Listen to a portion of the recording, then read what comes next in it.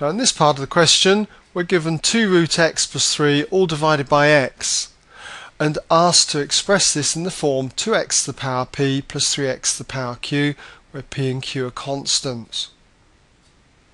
So how are we going to do this?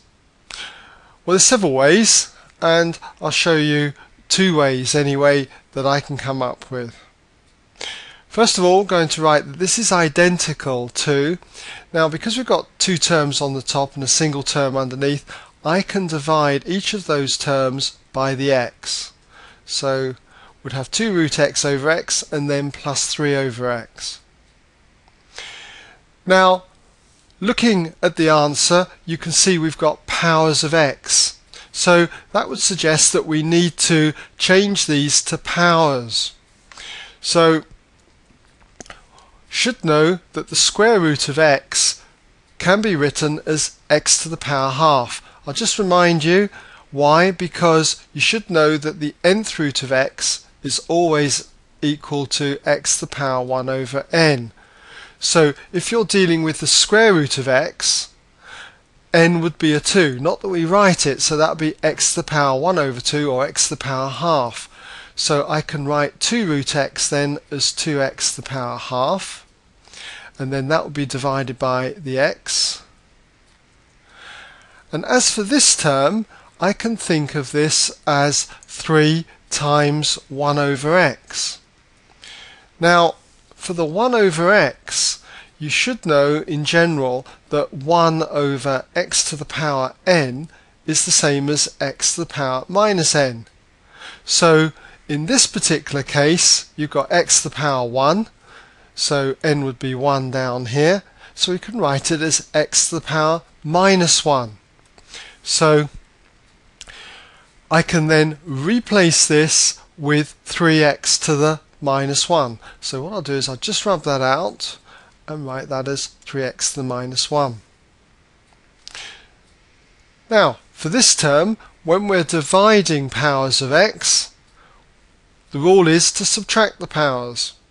So we've got the 2 here, and then as for the x, we've got half take away the power 1 here, which is minus a half. And then we've got this term here plus 3x to the minus 1. And as you can see, we've got this in this format. If we were asked to write down the values of p and q, p would be minus a half and the q would be minus 1. I did say though that there was another way that we could do this, so we'll just run through it again.